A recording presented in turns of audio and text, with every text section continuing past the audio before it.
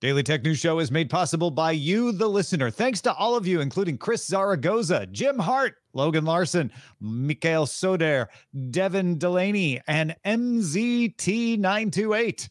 On this episode of DTNS, a supply chain attack against open source unsettles things. What happened to that U.S. TikTok ban? Turns out it's still on. And why Microsoft is footing the bill for OpenAI to build the most expensive data center ever. On an April Fool's show. This is the Daily Tech News for April 1st, 2024 in Los Angeles. I'm Tom Merritt. From deep in the heart of Texas, I'm Justin Robert Young. And I'm the show's producer, Roger Chang. Today, of course, is the 20th anniversary of the launch of Gmail. Happy 20th birthday, Gmail. April 1st, 2004. I got my Gmail address. So did I. You? Yeah. Oh, no, those invites were a hot commodity. They were tough to get. To get. One of the first big, invite thirst traps on the internet was the Gmail invite economy. True. Listen, folks, it's April Fool's Day. There's some April Fool's content out there. Thankfully, not nearly as much as there used to be 10 years ago or so. So we're not going to cover any of the April Fool's jokes. If you had fun with them, that's great. We do not begrudge you, but this is just going to be a regular old show built on things that are, as far as we can tell, mostly factual. Exactly. Right? Yes, a factual show for good-hearted people. Like you. Let's begin with the quick hits. After a complaint from Slack in July 2023, the EU began investigating Microsoft's bundling of Teams into Office 365 and Microsoft 365, but Microsoft just caved and said in August last year, we'll unbundle it for Europe and Switzerland, and has now said, you know what, we'll just unbundle it for everybody. The whole world gets it. If you're a current Microsoft 365 subscriber, you can keep things as they are. If you've got Teams and you're paying a certain price, that's not going to change. But you can change it. And if you're a new subscriber, you get the option of subscribing to Microsoft 365 or Teams or both. In other words, you could have just Teams without Microsoft 365. Teams will cost you $5.25 a month. The Office part will cost you $7.75 a month.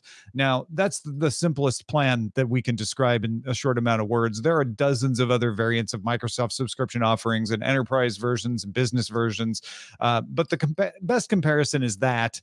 And given that, you save about 50 cents if you don't choose Teams over what you were paying before, and you pay an extra $4.75 if you want to include Teams.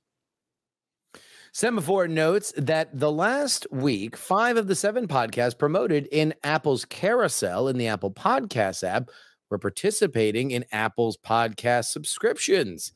Some podcast makers have told Semaphore that Apple suggested participating in subscriptions in order to get into the carousel, since Apple is prioritizing promoting shows that participate. It's like a chicken and egg thing, right? They want to promote the things that get them more money through the subscription, but they also say the subscriptions don't bring them that much more money, but they're still promoting the things. Yeah. I will also say that part of this is also specs, uploading the right specs for the art that's there. It is a very specific process. And I would take a wild guess that if you are in contact with them to do that kind of stuff, you're probably also uploading in the correct specs. So this is not causation and correlation. We don't know. Yeah, we don't know. Let's go to something more simple. Electric vehicles in China. Last week, Xiaomi opened orders for its SU7 electric vehicle, which is not an SUV. It's a sports car. Company said it reached 88,898 orders within the first 24 hours, 8 being a very lucky number. So I guess that's why they really emphasize that. Customers have said their ship times for the SU7 Max have lengthened to almost 7 months now. The SU7 has a minimum range of 435 miles, and the standard version costs 215,900 yuan, which is about $30,000 US, a little less. There's also a Max version. That's the one that has the long lead time on shipping, and a Founders version of the Xiaomi EV.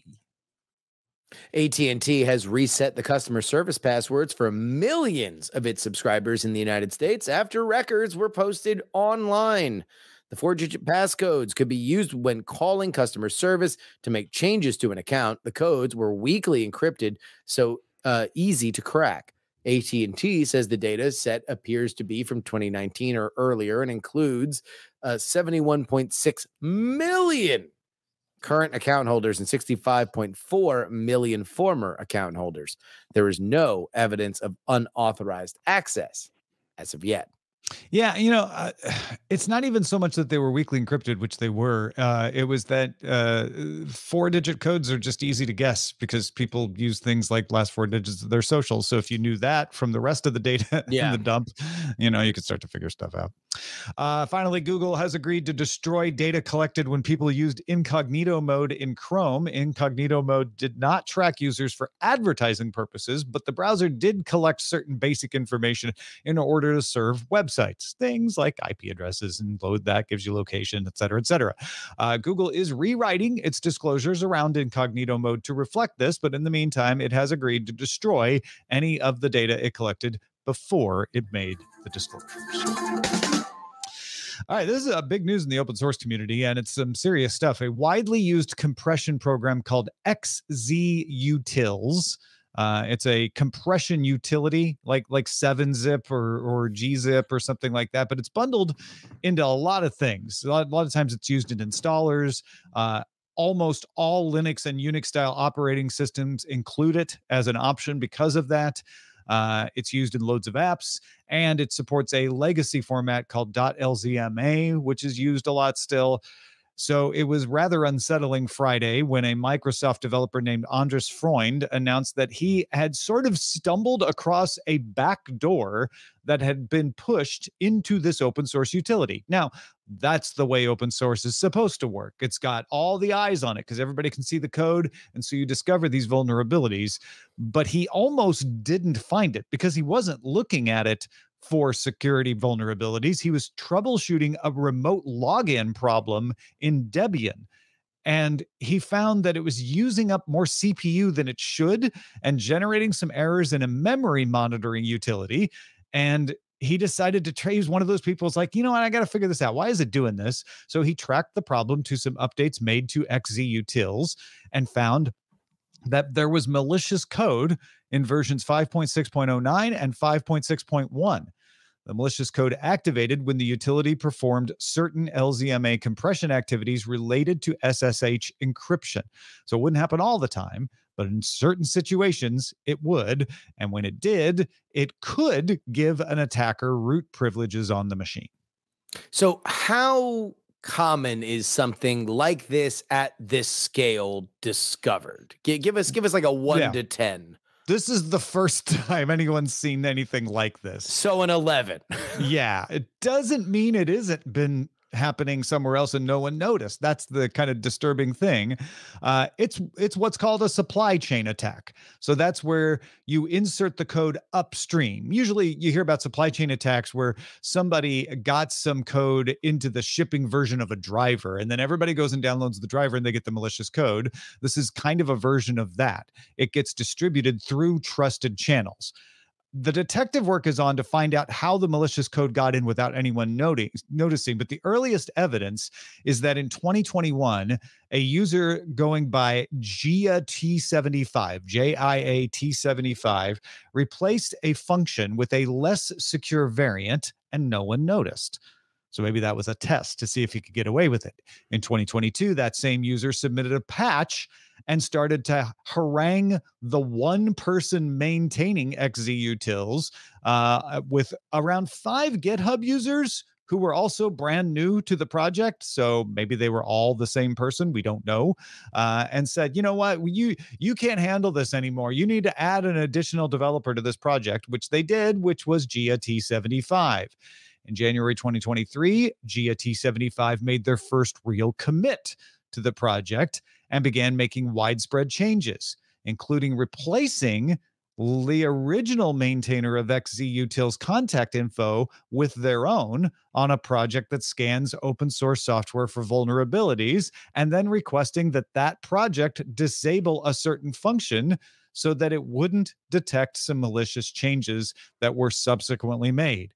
In February this year, GIA-T75 made the final updates that completed implementation of the backdoor and then began intense lobbying of Ubuntu, Red Hat, and Debian to merge those changes into their updates. the code was not included in the GitHub version you compile yourself. So that was one way they hid it. If somebody was looking at GitHub for vulnerabilities, they wouldn't have found it.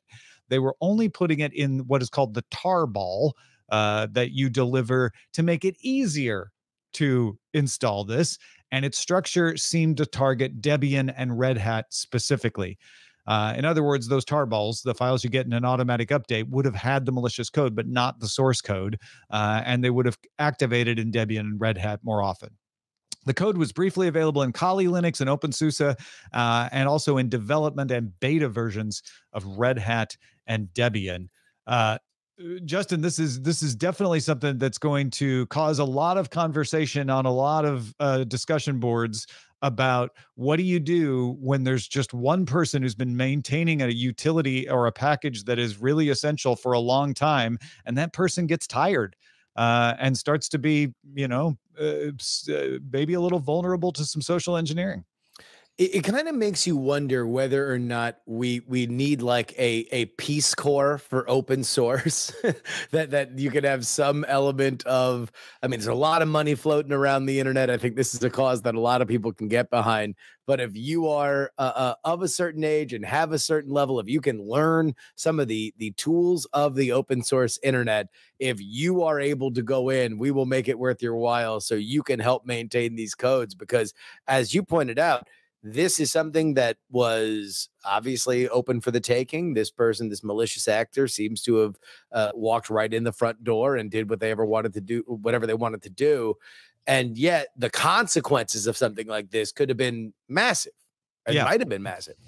And not easy to detect because as a couple people in the chat are noting, the tarball release being different than the GitHub release is not uncommon. A lot of times you're putting little extra stuff to make it easy to install, and people want that. So it didn't immediately stand out that it was different. And this was a long con. It took a lot of effort. Like, I'm not sure how replicable this was, but GT75 has apparently made some changes to other open source projects out there, and those projects are now starting to review what happened. But I'm not saying that everybody could replicate this, especially now that it's gotten so much attention. But it really does, open the conversation of what should be done about it to make sure that that doesn't happen again. It's been 18 days since the U.S. House passed a bill that, if it became law, would force ByteDance to sell TikTok or force companies to block distribution of that app in the United States. But it has not passed the United States Senate, which it needs to do before it would go to the president to be signed into law. It passed fast in the House, but it obviously is not going nearly as fast in the Senate. Justin, you've gone back and forth about how fast you thought the Senate would act. Where are you now, 18 days later? Well, the question has never been specifically whether or not it was going to get traction in the Senate. Nothing that explodes from the House, especially this House, which has not been able to agree on anything, is going to be taken lightly. The question was, did it have enough juice behind it that there would be action taken before they went on the break that they are on now? The answer to that was no. Democrats, which is effectively control this process, we've talked about on the show, they are going to be in control of this law or bill until it becomes a law, or they will essentially decide if it doesn't, considering that Democrats control the Senate and there is a Democratic president who has said he'll sign the House law. So there's not a lot of pushback there.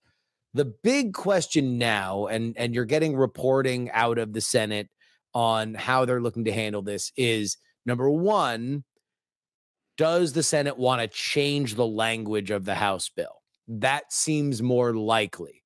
But once you open up that door, now you have the multifaceted question of, well, exactly what do we want to change? And what you've seen is sort of the range of options when it comes to that.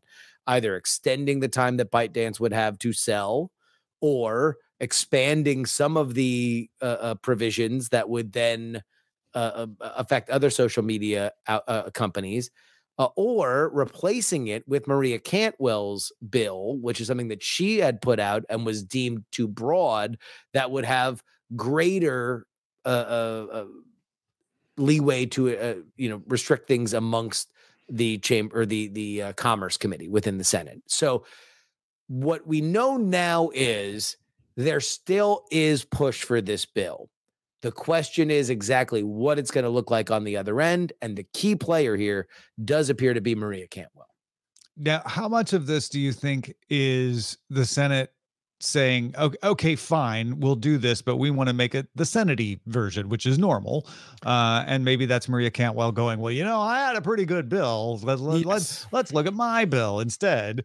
And that can lead to bills falling apart, but it can also be reconciled and lead to things getting passed. It's how business is done. Is there any chance that some of this is the Senate dragging its feet and saying, we really don't want to deal with this in an election year. Let's drag this out as long as possible? Tom, there's a lot of bit of a possibility that that's exactly what's happening, because very often in the Senate, if you want a thing to die, you smother it with love. You just I love this bill. I just need to make a couple of changes to fix it. I want it to be better. I want it to be better, and that's why I'm not voting for it, because I need it to be better. All these other people, they're the real non-supporters because they don't want to support my super better version of this bill. There's obviously a lot that's going on here. We are in a election year. We are in a logjam, not only between the House and the Senate, but also really amidst both the House and the Senate that are drawing thicker and thicker lines between them.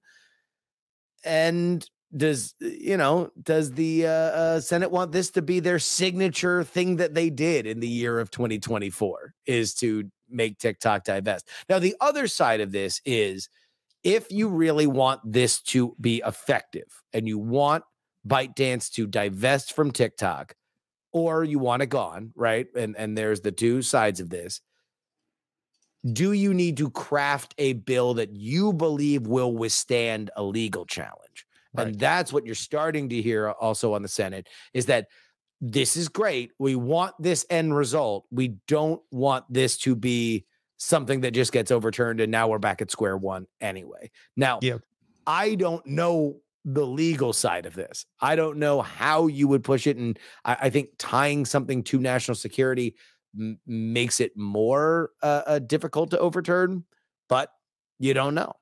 My suspicion is that the Cantwell bill kind of falls into the same area as the chip restrictions we're seeing, right? We don't need a bill for the president to determine that chips are essential to national security. And as such, he can put people on the entity list. He can put companies on the entity list and say, you cannot sell chips to Huawei. He can also say, you know what? The kinds of intellectual property that make it possible to make 5-nanometer chips and 3-nanometer chips, that is a security issue if it goes to foreign adversaries. So you're not allowed to sell equipment or intellectual property to companies inside of those countries, making things for those foreign adversaries, particularly China. So I could see the Cantwell bill saying, let's give the president the authority to do that with apps. And that would be able to survive constitutional challenge more robustly than just saying, we don't like ByteDance, let's outlaw it, right? It also gives the president a whole lot more power, because the president is able, both the past two presidents have teamed up. You may not hear them teaming up on much, but they teamed up to continue to restrict what kinds of technology can be sold to China and Chinese companies. And it would give them now that same power to whatever apps are made by those companies as well. So meanwhile, the other reality of this is we are in an election year, and you're seeing a lot of people put a lot of money into advertising. TikTok has put a ton of money into advertising, specifically in states where there are Democrats that, again, are going to control this process, that are up for election, including Pennsylvania and Michigan, Nevada, Arizona. They spent a lot. There's a couple other groups that have spent on the other side, but here's where we are right now in terms of public opinion. CNBC All-American Economic Survey found that 20% believe that TikTok should be banned. 27% think it should be banned if ByteDance doesn't sell. 31% believe it should not be banned, and 22% are undecided. But that means that nearly 50% of survey respondents, 47%, essentially believe that the House bill is right. that either it should be banned or it should be banned if it doesn't divest. And that's what the House bill says. Yeah. And that's not 50%, but you don't have 50% say don't ban it either, because you got 22% who are saying, is that an app? What is that again? Yeah. So yeah, 7 months is a long time till the US election in November. So a lot of things could change. A lot of things can happen between now and then, but it feels like right now, if conditions remain unchanged by the future, we're not going to see any movement on this till after next year. Yeah. Well, we'll see. We'll see. All right. Well, that's good news for the folks who like TikTok, isn't it? If you are a folk who like Apple, I have good news for you as well. Sarah Lane and Eileen Rivera have an amazing show called The Apple Vision Show. It's not just about the Apple Vision Pro. It's about Apple's vision for your technological future and how it matches up with theirs. Because they're, humans like you and me. We're like, you know what? I use this stuff for real in real life. How does it work? You're going to get a great conversation from them today. They've got an excellent little kicker planned about this weird little app that follows you around on your desktop, like not your computer desktop, like your real desktop. So go check it out. That is Apple Vision Show. Get subscribed now, applevisionshow.com. The Information is reporting that Microsoft and OpenAI are planning on constructing a data center that would include an AI supercomputer they call Stargate, set to launch in 2028. Just because it's really powerful, not because it will actually open a portal for you to transfer to another planet, at least not yet. Cost is pegged around $100 billion, could reach up to $115 billion, according to the Information's estimates. Microsoft's footing the bill for this thing because Microsoft runs data centers. They're the Azure folks, the cloud folks. Stargate would be phase 5 in a series of data centers the two companies are planning. So over the next 6 years, there would be other phases of this that may be a little less powerful and a little less expensive. For example, a less costly phase 4 system could launch in 2026. Apparently, they're targeting Mount Pleasant, Wisconsin, as the location for that phase 4 system. But anyway, this sounds like a lot of money. It sounds like, shooting for the moon, calling it Project Stargate. Is it that, Justin, or is this the beginning of the new normal for AI? I believe it's the beginning of the new normal, but let's take a real quick trip back in time, shall we, Tom? The rumor is that this has been in the works for a little bit, if not specifically part of the partnership that OpenAI has made with Microsoft, has greatly benefited both sides. But imagine that you're Microsoft CEO Satya Nadella, and all of a sudden, you see that big kerfuffle with OpenAI's board a few months ago, and and you know that you are already well on your way to building $100 billion data center to be benefited by this company. That's the kind of stuff and context that you could imagine was wrapped around him welcoming the new CEO of OpenAI while also saying that they were hiring Sam Altman before they did the hokey pokey and turned it all around and got everything back to where they were.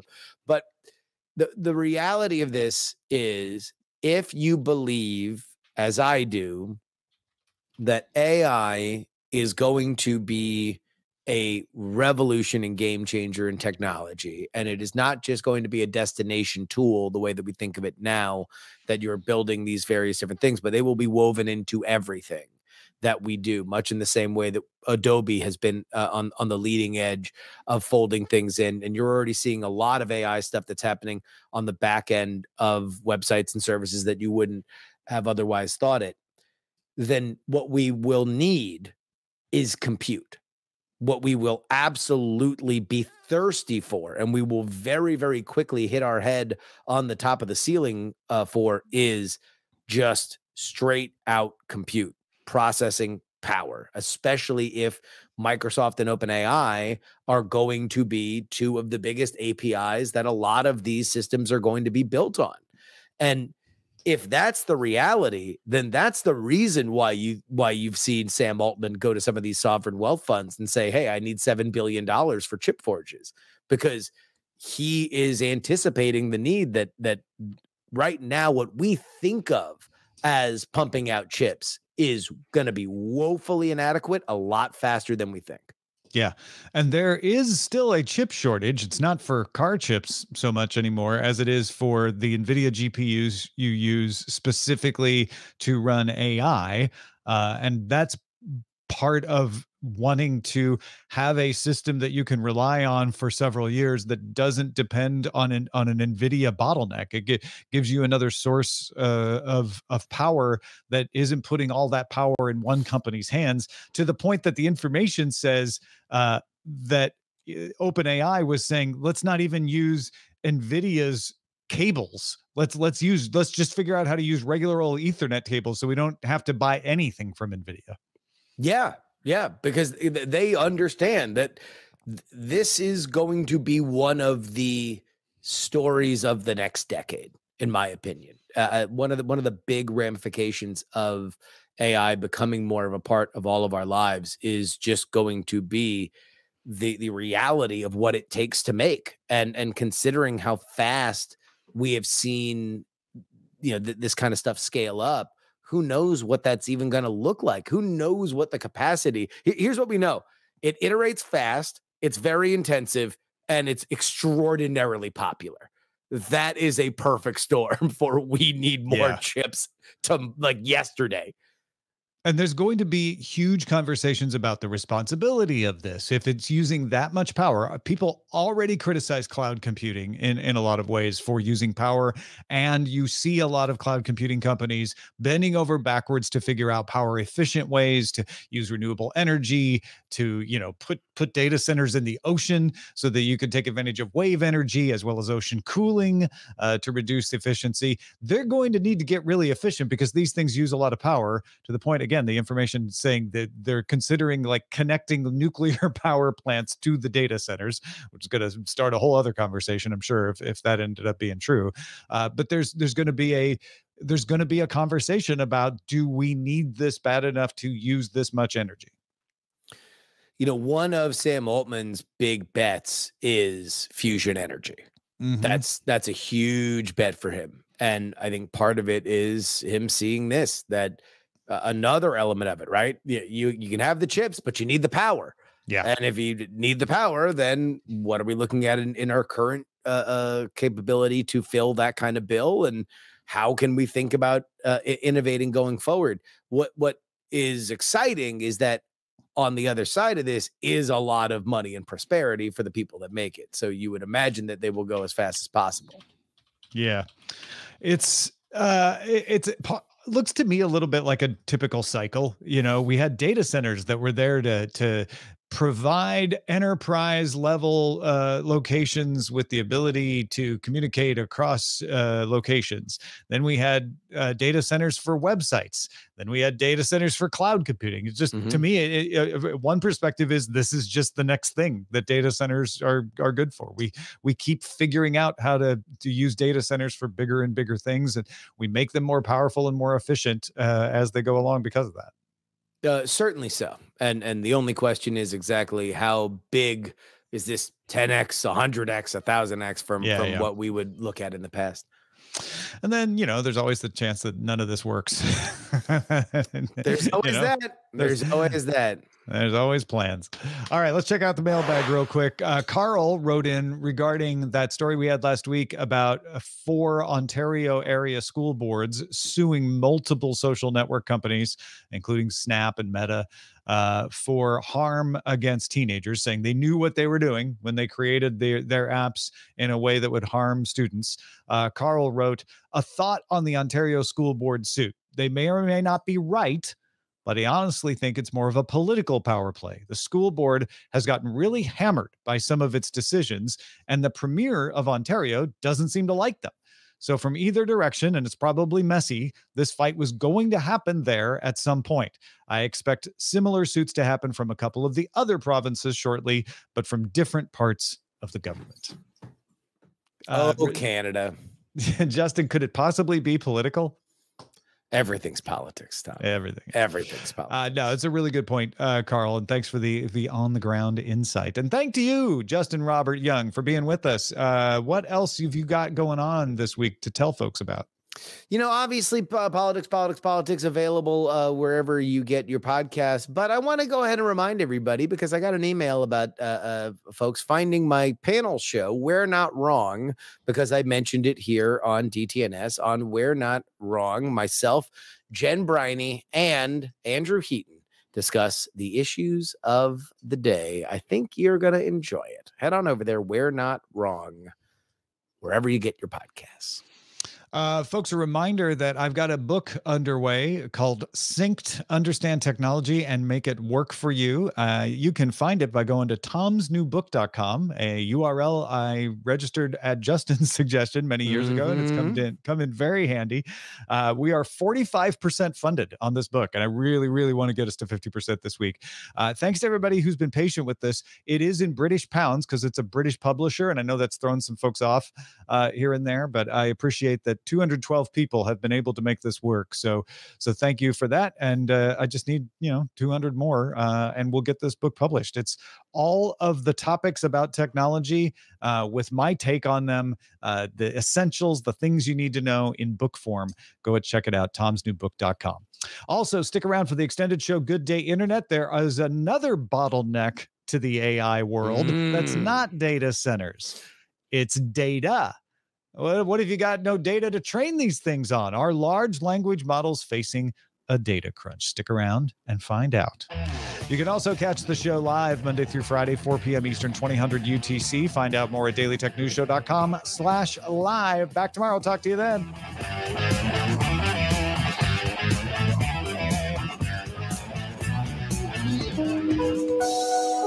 The DTNS family of podcasts, helping each other understand. Simon Club hopes you have enjoyed this program.